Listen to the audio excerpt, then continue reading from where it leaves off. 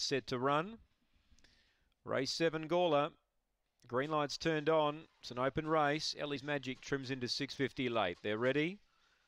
Set. Racing. Jervis Boy missed it. Just Kenny won the start out wide, trying to clear them. Long Gully Keith booted up to keep it out.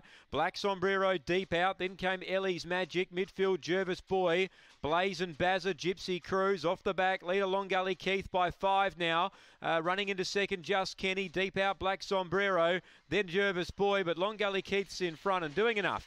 Just Kenny runs another placing second. Black Sombrero third. Jervis Boy got fourth. Then Blazin' Bazza. Ellie's Magic, Gypsy Cruise, and the time for the winner and favourites around 23:07. Long Gully Keith, well, it gets out to $5 on the tab. Paula Herndon was the tab fixed favourite, but